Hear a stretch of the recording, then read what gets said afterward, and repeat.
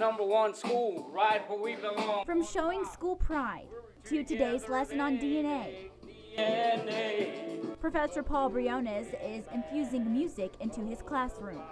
I've been a musician, performer longer than I've been a teacher. And so for me, music is second nature. For years, Professor Briones' students struggled with understanding the concepts in his class. Lecture, lab, review, and test. That with some students it wasn't working. That's when he decided to march to the beat of his own drum, or synthesizer in this case, when it came to the classroom and the grades began singing a different tune. Just last year, he brought the pass rate up to 88%.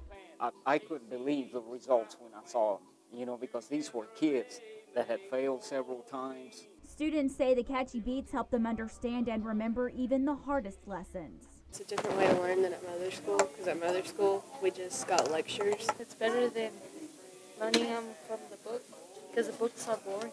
Because I'm really good with music, so it's easier to learn lyrics than to memorize a paragraph from a book.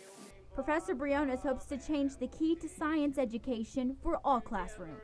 They make protein. Reporting with an eye on education, Tatum Gwen, CBS 7 News.